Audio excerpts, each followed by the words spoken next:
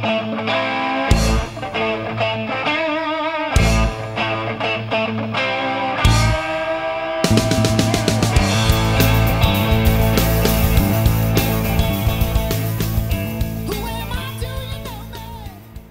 everybody, thanks for tuning in to Living in the Limelight, an Anton Scholl and Friends podcast where we discuss music from the artist and fan perspective. Thanks for listening and enjoy the show.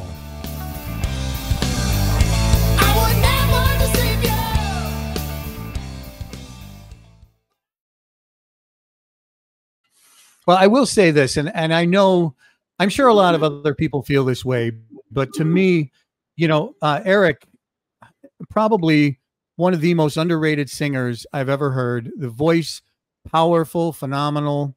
You found him off of a demo, I believe, that you heard way back in the day. How did you, what was that first listen when you heard that? Mike Varney, famous for finding, he had Spotlight on New Talent, a guitar player magazine, but three new guys in there every month. And it was before the internet, so everybody was all excited to get the new magazine. Who's the new guys are? Kind enough to put me in there. He put Paul Gilbert in there. He put Yngwie in there. I think Tony McAlpine. A lot of great players started in Mike Varney's column. So I would talk with Mike on the phone all the time. He is a hilarious, one of my most favorite human beings in the world. And I lived in an apartment in LA at the time, and the people upstairs would be 3 in the morning. Shut up down there. I'm like, wow, I'm laughing on the phone to Mike Varney. He's just so great. And so I talked with Paul Gilbert, and I had Pat Torpey on hand too. I go, God, we got to get a singer. We got to get a singer. And so I looked around at a couple of people. Nothing really floated my boat. And then Mike Varney goes, well, I got this guy up here in San Francisco. His name's Eric Martin. I never heard of him before. So he goes, let me play you something. He played me something. I go, that's what I'm talking about. Steve Marriott means Paul from Bad Company. Paul Rogers. Paul Rogers, yeah. Soulful. Right. But when he sings rock, it's a new, like Paul Rogers, a soulful rock singer with a voice like that. And that was that. But it came with a bonus. And the bonus was Eric was associated with Herbie Herbert, was one of the most powerful managers in the biz, and one of the founding fathers of the music business as we know it. He put Journey together. That was his baby. Right. So he got involved, which is probably one of the greatest things that ever happened to my life and career. And he managed to get us our deals and our tours and the best deals you could imagine with the labels. And it was a huge asset to us, and an amazing, wonderful man.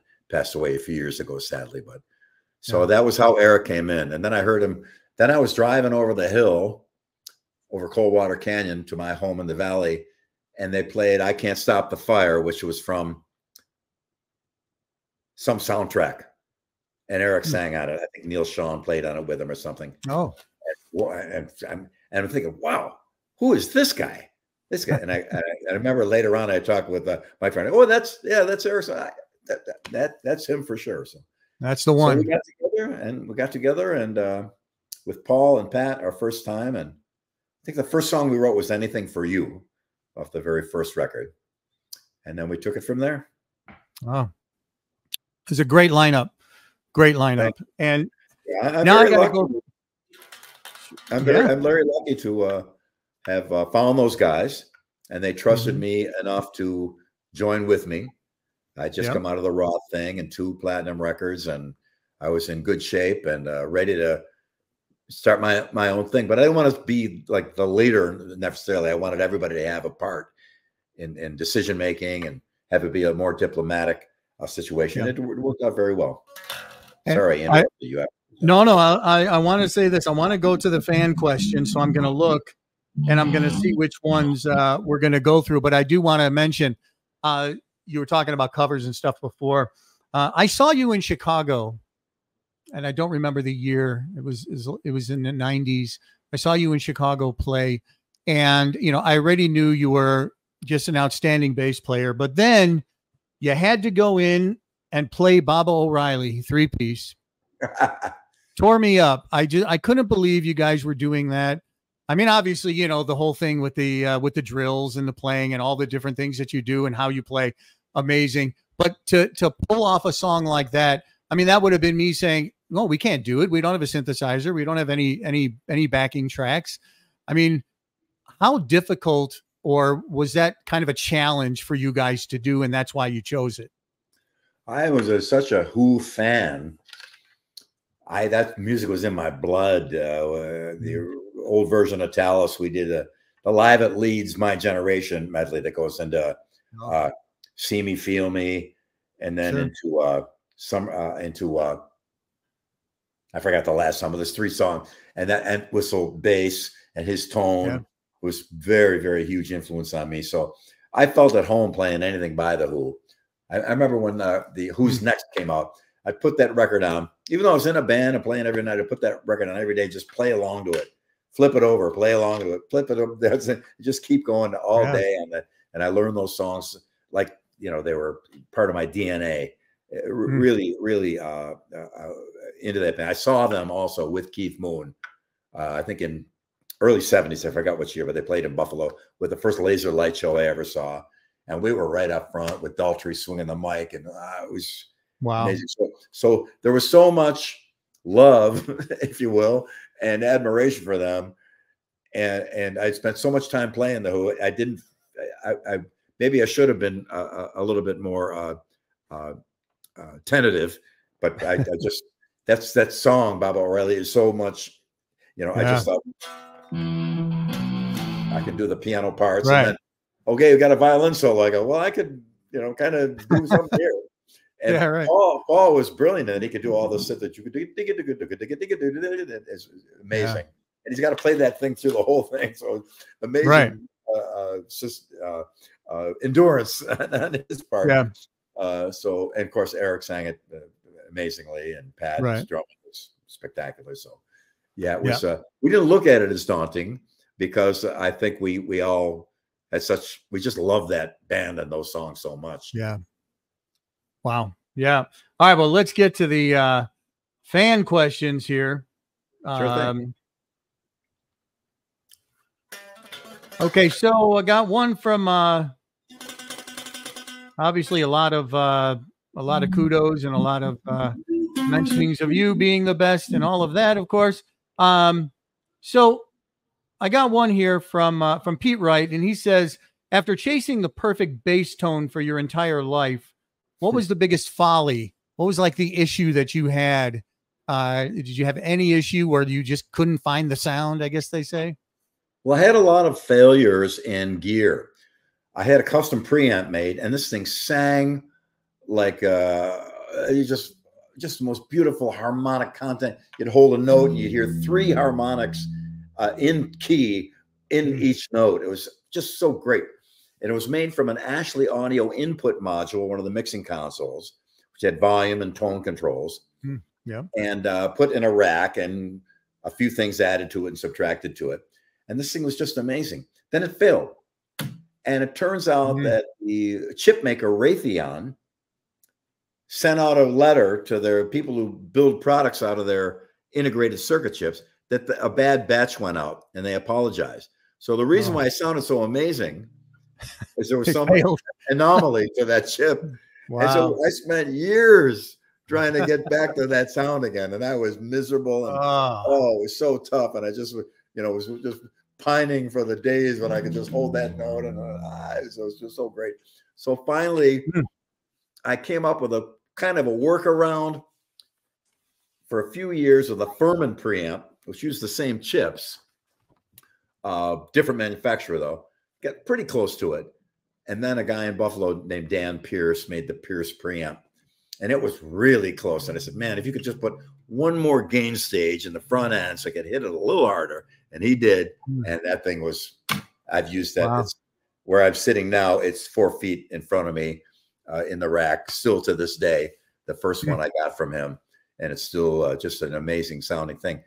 And in my Helix, which I use live, they took that actual preamp and modeled that in the Helix software. So when you buy the Helix, you get my original Pierce preamp built into it. So, but for a couple of years, man, I had about 10 custom preamps built by all these guys who said they had it figured out. Nothing worked.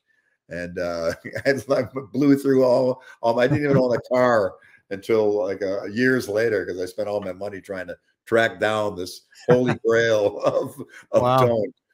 And so that was a tough period. But then after that, it was a pretty simple thing. The tone is a mixture of clean and distorted from one pickup out of one output, and then just super deep low end from another pickup into a separate amp. Because if you try to get low end and distort it, it just turns into mush. So I've got these defined notes in the low end, defined notes from a clean signal mixed in with the distortion. So my little EBS pedal, I thought I had one sitting around here, kind of does that same thing in a miniature version. EBS makes a signature pedal for it, so you can dial in how much distortion you want, but the clean never goes away. And I remember when the first time I heard Dance to the Music, that's Larry Graham on bass, right? I don't know. I'm sliding fingers. Yeah. Anyway, when it I'm gonna add some bottom of the dance, and he goes, there's no low end at all. It's just because you lose all the low end when you distort. So I love that song, and that's the coolest thing ever. And he's one of the he's the guy who invented slap, as far as I know. He's the first guy to do it. But I wanted that, but I needed a low end too. So that kind of how it all came together. So there's a lot more involved in it than just turning some knobs. It was a real quest for you. I had to get kind of an audio engineering fake education as I went, because we had oscilloscope set up to look at the waveform of the original preamp, and it did a perfect little dip and all rounded off. No square, harsh, anything. Oh, because then that goes, but it was a smooth, beautiful soprano sax singing. It was amazing. And after that, we could never get anything that wasn't square or sharp, edgy, and harsh and awful. And we tried everything. I went through dozens of preamps with all kinds of people, and finally it got resolved at great expense on my part. Right. All right, I have something here that's kind of, I have never heard this before. It may be a rumor, listed as a rumor, and now you'd have to tell me if it's true. But so Brian Wheeler is asking the question that you were chosen by Chris Squire as a successor for Yes, but never happened because the other people in the group had an issue. Was there ever anything to you being involved with Yes? Utter, complete, and total balderdash. Not a shred of truth in that. Never happened. Nothing. I knew Chris, wonderful guy. I saw him out at the Rainbow Off, and one night it was me, John Entwistle, and Chris Squire, and then Lemmy came and sat with us. We had a photo of it. They put it up, and somebody stole the photo. But I have the photo before Lemmy got there of me, John Entwistle, and Chris Squire. We had a riot. We had a great time. So I love those guys, and they're old Englishmen, and they'd be having their drinks and telling me stories, and all that stuff, but never, ever, ever. It's amazing how many stories I hear that are just somebody sat around in their bedroom and made it up. So well, we'll make sure we put that one to rest. And I've never heard that before, ever either. Yeah. Never heard that. Well, like you said, there could be just some keyboard warriors that are just, going on and saying, well, hey, ask him this. There was somebody had asked me a question. I'm trying to find it on here because I thought this was interesting. And again, don't know if it's true or not, but it has to do with a Yamaha promo that you had done. And it is from Rachel and Carlos Salinas. And I'm trying to find it because it was something about a promo that you did. Oh, here it is. Back in the day, there was a Yamaha promotional poster of Billy with a double neck bass that had a harp attachment between the necks. Does Billy remember that bass? Does he still have the bass? And was it a functional harp or just a gimmick? Gimmick. It wasn't really functional. They had, between the two bridges, they just put a little piece of angled aluminum and ran strings, and then made a little bridge from one headstock to the other and put the strings in there. Ah, as comedy. But as we know now, yeah. sometimes people get really misled by that stuff, and I feel bad about it because they think it's an actual thing. I took it off, and eventually, and just abandoned it. But I still have that double neck. Matter of fact, I just had it refurbished. Got all you do have it. the new DiMarzio pickups on it, and I was just playing it the other night, and it plays great, really nice. Oh, it was. Remember, I earlier mentioned the RBX basses was a Japanese domestic bass. It was basically a double neck RBX, but it's still beefy and plays great, and the necks are big and fat on it. wow. It's great. Now, so I've got that. I got the double neck that we've seen recently that I talked about earlier. And then there's a double neck Yamaha bass and guitar. And the guitar has the Evertune bridge on it, which is a freakishly amazing device where the guitar does not go out of tune. And every note on the neck is perfectly in tune all the time. The first time I tried it, I thought it was some kind of a prank because I couldn't believe it. But it is unbelievable. And so I did a double neck with the Evertune bridge because I know one of them will always be in tune. In case the bass goes out, I can just play a note on the guitar and tune to that. So I don't have to worry about it. So and that would always seem to be a thing that I questioned all the time is how do your basses stay in tune? Because you beat that thing silly. Yeah. You know, how do they stay in tune like that? Is it because of that? If you properly put the strings on and stretch them, I go through a whole night and don't tune. I don't tune for the whole show. Wow. And I'm in. So you take, like, for example, this bass. I don't know if I did it on this one, so it might be a good example. So if I just take the G string, I got a little distorted tone here because I was doing some goofy stuff earlier. This isn't a normal bass, I'll say. Here's the G. So if I pull on it, stretch it. So it's a little flat. So pull on it again. You pull from the tuning peg. Bass never goes out of tune at the bridge. It only goes out of tune at the tuning peg. So you got to make sure you wind those things around there so they aren't wrapped around each other. So when you pull on it, I think it'll work better on the E string. Though it did go a little flat. But on the E string, if I pull on that, down a whole step. So I'll pull on it again as hard as I can. That one's not going to break. Still flat. Pull it up. Wow. Barely flat. Now you can go probably all night on that and it won't go flat. Huh. Wow. Sometimes a little heat will move things, the lights, but most stage lights now are LED and they're not quite as hot as they used to be. So that isn't so much a factor anymore. So yeah, I got to do a video about that. My little homespun YouTube. I started a little YouTube channel, did a couple of videos. Then the pandemic ended, and I had to go on tour. So people think I abandoned, but I'll be back with more.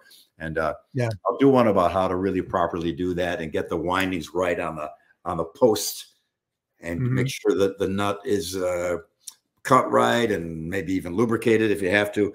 But I can go a whole night without, and I hit it hard. And a lot of string bends that a lot of people think it's right. That's a 3 fret, or at the high note, I can tune up to a G. Yeah. And that's just, and it's not, and people think it's a fake that the strings are either super light or I'm tuned down. These are my standard rotosound. The G is a 43 instead of a 45, but that's just smaller winding. The core string is the same size. And I did it so that the string would be a little bit. There's a couple of reasons I won't go into. Nevertheless, if you get all your fingers behind there, and that's when I got all 3 fingers there, and they're all three are pushing. Wow. You're getting up there, yeah. So it's not I posted a photo of me bending the strings, and most of the people in the comments understood what was going on, but other people, there's no way he couldn't do that. Right. Liar, we hate you. You know, and I'll tell you this. bass players obviously don't listen to me, but maybe they'll listen to you. Please tell bass players not to boil their strings and reuse them. Why? Unless it's something that you do. Oh, I did it the other day. Right. Because I couldn't afford a new set of strings. Yeah. So I took the old set off, put them in a little saucepan with water. My secret was I put 2 drops of dishwashing detergent because that broke up the oil. And the only problem is they break easier. Because I've never legitimately broken a string, a boiled string, because you put them on, it's at that angle, you put it on again and it turns it around. So it gets a weak spot where you bend, you can break metal sometimes by bending it back and forth. So I've had them break after boiling. But when I was broke and in a early days of Talus, I'd boil them all, and they did almost brand new sounding. So wow. It was great. Or another thing you do is get aftershave, like Old Spice, or just rubbing alcohol. I use Old Spice because my basses used to be put away wet, and so when you take it out the next day, that wetness fermented, and it wasn't very pleasant. so I'd use Old Spice or Aqua Velva, and I remember reading about it from Stanley Clark doing that. You just put some, pardon me, put some on a towel, rub it up and down the string, and then they come right back. Rubbing alcohol will do it, or Old Spice smells better. But yeah, all those tricks. Sure. Okay. Well, then there you go. Bass players, it's okay. Boil them strings. Another rumor squashed. That's funny. Yeah. I have somebody. So Chris Laban wants to know: do you have any advice on for him becoming a session bassist? Well, there's not so many sessions anymore. It's just not really there used to be a scene in LA where there were studios all over the city, and session players would drive from one session to another, to another, to another. Those days are long gone. Yeah. There's only a couple studios left, big studios left in LA, because everybody in my house here now, I've got everything I need to do a whole record other than a drum room. But I have guys that do have that. But to be a session player, there's just not much call for it. Also, because with the internet now, a lot of players will do sessions for anybody. I never advertised or said anything, but when the pandemic started, I started getting requests. Can you play bass on a track? I said, well, sure. And they'd send me the track, and we'd work out, what it was worth to them, and they compensate me for it, and try to give everybody a good deal because it was pandemic time. But we did 400 or 500 tracks during the pandemic, myself and my engineer, and all kinds of music from all over the world. Some of it pretty rough, some of it amazing. But being a session player straight up, I don't think Lee Sklar is probably one of the most called upon rock and pop session players. And so there's him, but I can see, a big artist. Well, we'll call Lee Sklar, or let's call this guy we don't know. It's tough. How can you get known? By doing more sessions. There's no sessions to do. So give it a try. But the only places you could really do it is Nashville or LA, maybe New York, maybe. But I know in Nashville, there's a couple of guys that do everything that they call on, that they rely on. There's one drummer here that plays on everybody's record, kind of like the Hal Blaine of country music. I forgot the gentleman's name. But so there's guys in those areas that kind of own it, and they don't necessarily want to give it up to some outsider. Oh, sure, take all my gigs, go ahead.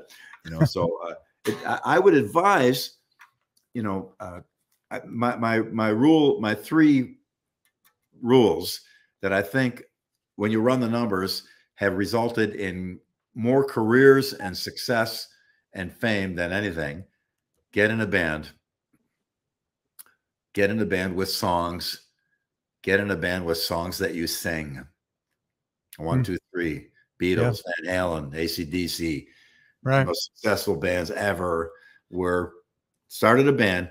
Getting a band does a lot of things. You learn to work with other people. You learn to play as an ensemble player instead of soloing into a camera for the internet. Right. You got to play with the drummer, or you got to make room for the singer. Get out of the way of the guitarist as a bass player. Lock in with that bass drum. You got to learn how to play in a group of people and make it where you got to get along with people. You got to learn a little bit about the business, because you're going to have to collect money at the end of the night and pay crew guys or whatever else you do. You learn so much about things that are so important to you later. Get in a band with songs. You need songs. You got to have songs. Songs drive everything. The song is everything. Right. Without To Be With You, Mr. Big, I don't know, you may have never heard of us, or songs like that, or Just Take My Heart, or Green Tinted, or Nothing But Love, and songs we've had through the years. Songs are drive everything. Songs that you sing on America's Got Talent. I mean, they got all kinds of things on there now, but originally it was just singers. You don't see bass players going up there or drummers. Right? You see singers. It's about singing. It's about songs and singing. Sure. Get a guitar. A whole bunch of Beatles songs, and sit around and play with your friends. It's a riot, because there's songs. You need songs. So those three things. So being a session player is it's a fine goal. And I don't mean to pour cold water on it, but there's not much of a scene for session players anymore of any kind of instrument. And a lot of guys just do the bass on MIDI and fake it. A lot of the bass on almost all the top 40 now, there's no real bass, or rarely real bass, or real drums on any of it. It's mostly programmed.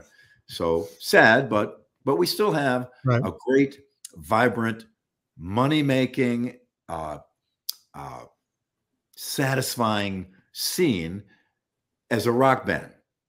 We play all over the place. The rock scene in South America is amazing. Southeast Asia, Australia, Japan, Europe is incredible.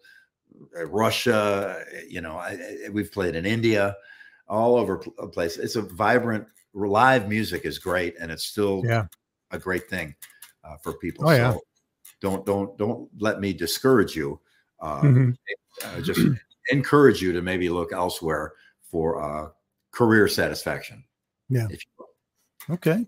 All right. I got two more questions for you, because I know if I answer all these questions, we're going to be here all night, and I don't want to take up that much of your time. I'm cool, Anton. Whatever. Okay. So Jack, as much as your listeners and watchers will endure, I'm happy. No, I'm sure. Jackie A wants more niacin. Yeah, I love. So what is going on with that?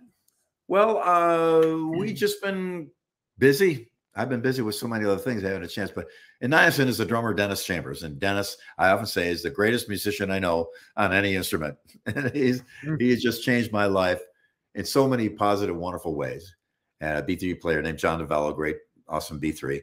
But Dennis was, my whole life was straight up, mostly 2-4 rock drummers. Once in a while, we do some odd time thing or whatever. Not that Dennis is like some odd time wizard, but he can play anything. But his timing is just so righteous and so smooth. And he's always on. Even when he purposely goes off, he's still on. And he'll come right back on one. Even though he left the building and ran around the block, he'll come back and land on it. And it was just such great education for me to play with someone of his supreme talent. But yeah, thank you for mentioning niacin. We should re-release all our stuff again, or maybe remastered and whatever, and maybe let it give it a little impetus to do some shows again. I'd love to. Yeah. Well, obviously there's questions on Winery Dogs, but I know just people asking about, what's happening, and what's going on with Winery Dogs, and is there going to be anything else coming out? Well, about the last month of our shows we did in the last tour, Mike said he had something he wanted to tell us, and he goes, I'm gonna go back to Dream Theater. And me and Richard, fucking great, man, good for you. And we're very happy for him. At that time, and since then I haven't heard anything different. The idea was to go, because he hasn't quit any of his other bands that he plays with, and so he's just going to do his Dream Theater thing. When he's done with that, we'll hopefully do some more Winery Dogs. I haven't heard anything to the contrary, so that's cool. Okay. And I wish him well, because I know that means a lot to him to get back with that band, and good for him. Yeah. All right, and then we have one from Well, Richard Stevens wants to know what's your practice routine, because you really do a lot on stage. You're very physical. You're running around. I mean, you had even mentioned your age, and that doesn't seem to matter at all. You know, and so what is that practice routine? How do you get in shape to play that way, especially with, you know, your right and left hand, the way that you're playing, especially with your right hand, all, you know, all your fingers consistently hitting the strings. You know, what is that routine? It is elaborate, grueling, ever changing. And I spent a lot of time on it. I will purposely come up with picking patterns that defy my actual capabilities, and work on them and work on them and work on them and work on them. And then you see a little incremental increase, and then and until finally it starts to get up to a point where you can actually do it, not use it on stage live. And then you can continue on. I've got a lot of times I do a lot of drum rudiments, string to string, because, you know, a paradiddle is, you know, right, left, right, right, left, right, left, left. It's backwards on the screen. Yeah. So I'll do a lot of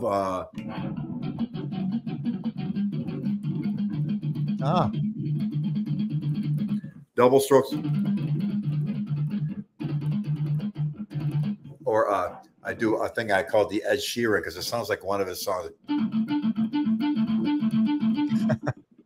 And then reverse it with a lower string being the singing. It's all these things that force my fingers to do really difficult patterns. And I also want to be able to play those straight forever. Have them be rock solid in time. And so I'll do a lot of practice between just like 4 notes, 4 times each note. I see I blew it the first time. Wow. Yeah. Say one of them was 3. What's it 4?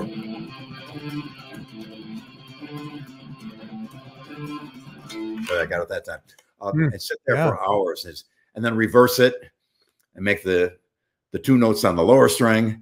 And all this forces my hand to do the just insane stuff. So when it's time to play, I kind of build a machine out of my hands. And now I don't have to worry about, can I hit those notes?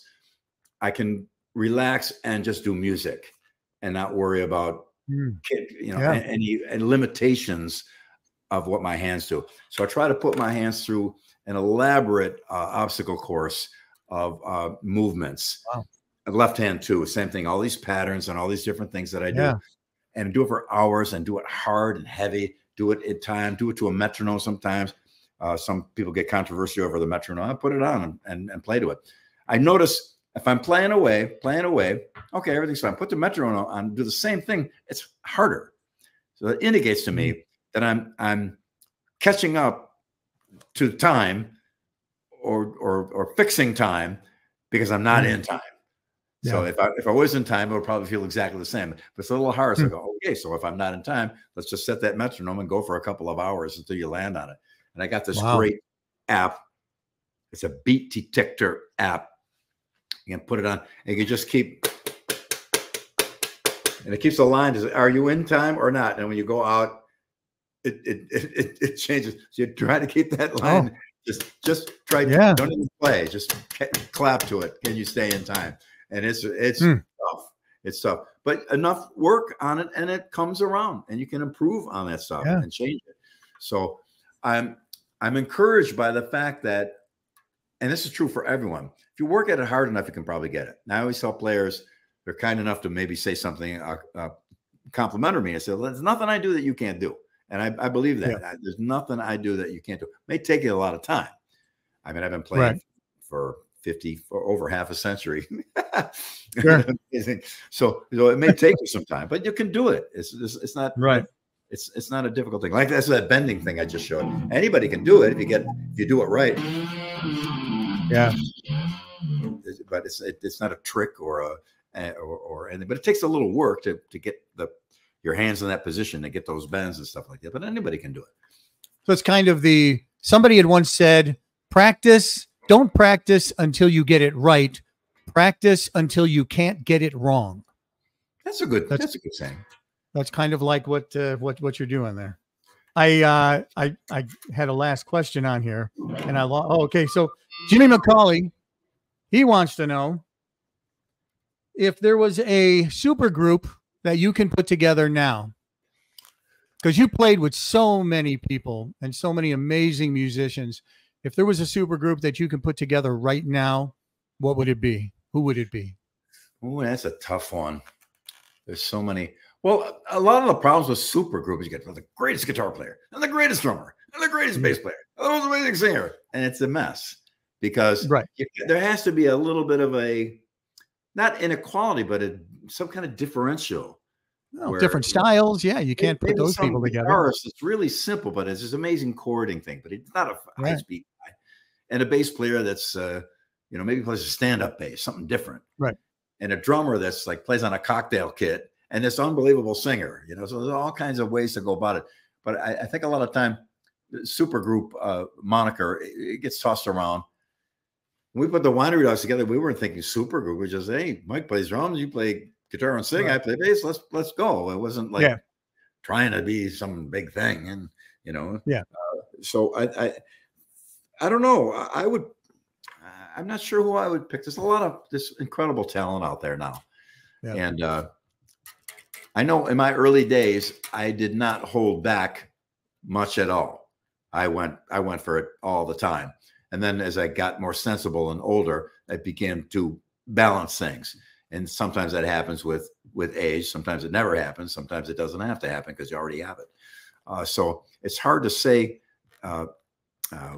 what I would consider a super group at this time. I would probably consider it non-traditional instruments. Like guitars are everywhere all the time.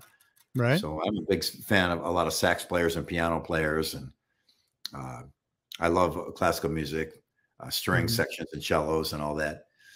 So that's a tough one for me to answer. I might have to take a 0 on that for total utter failure. Right. Come up with it. In the past, I love Paco de Lucia, flamenco guitars, mind blowing. Yeah. But for every mind blowing, amazing, incredible guy, there's 20 or 30 other on the internet that are incredible also. Yeah. They haven't had the kind of success. And that's again why I said those 3 rules: get in the band with songs, get in the band with songs that you sing, is a little bit more safe way to get somewhere than to just videotape yourself being amazing alone in a room. Though I'm an old man, so it might be an old, stupid, passe idea, and that really is the way to get it now. And I should just go away quietly. Oh no, not at all. We don't want that. We don't want that. All right, I got to tell you, this was such a great time. People always say, don't meet your heroes; you'll be disappointed. I certainly was not disappointed by this, Billy, and I really appreciate you doing this for me. A lot of bass players out there who really look up to you and watch what you play and really learn from you. And, as musicians, we all certainly do appreciate that. So I appreciate you doing this podcast with me. I'd love to maybe do a part 2 at one time because we got so many more things to do. I know you're going to be going back on tour. Collect a bunch of questions and we can fire away. I'm going to go back out with Mr. Big in England and Europe, as I said earlier, and I get done end of August.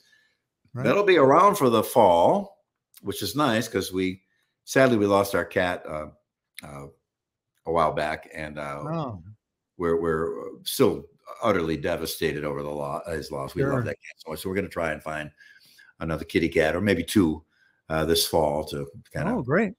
Fill up that hole in our house and our hearts and all.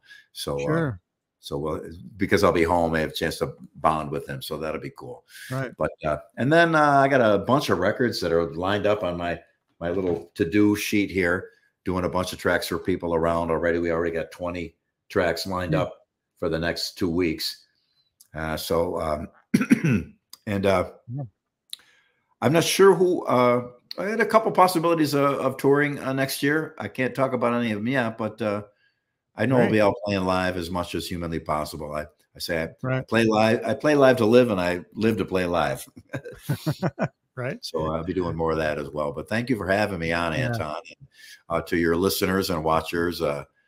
base community is a great community. We generally help each other out, and it's pretty cool. Right. So if I can be of any help to anyone, you can find me on social media easily. It's really me, blue check mark, certified, verified, whatever. If I can help you with answering a question or giving you some advice, I'm always happy to do it. Here in Nashville, I do some master classes. I'm going to start them up again after I'm done with this next part of the tour. You sit down with me for over an hour. We videotape the whole thing, and we go over all kinds of things that I think you might find helpful. Sure. So I'll be posting about that, and more to come. But again, thank you for having me on, and my best to you and all your watchers and listeners. Thank you. I appreciate that. And Billy, do me a favor, stay on with me for a minute after we stop recording. Got something else I wanted to ask you. But Sure thank you to everybody for watching. This is Living in the Limelight podcast with Anton Scholl, my very special guest, Billy Sheehan. Thank you for joining us. And we appreciate, Billy, everything that you do for us. Thank you so much. Very kind of you. Thank you. Good night. Thank you for joining our Living in the Limelight podcast with your host, Anton Scholl. Please feel free to comment, like, follow, share, and subscribe. And also add us to your playlist on your favorite streaming sites. Thanks again for joining, and we'll talk to you again next week.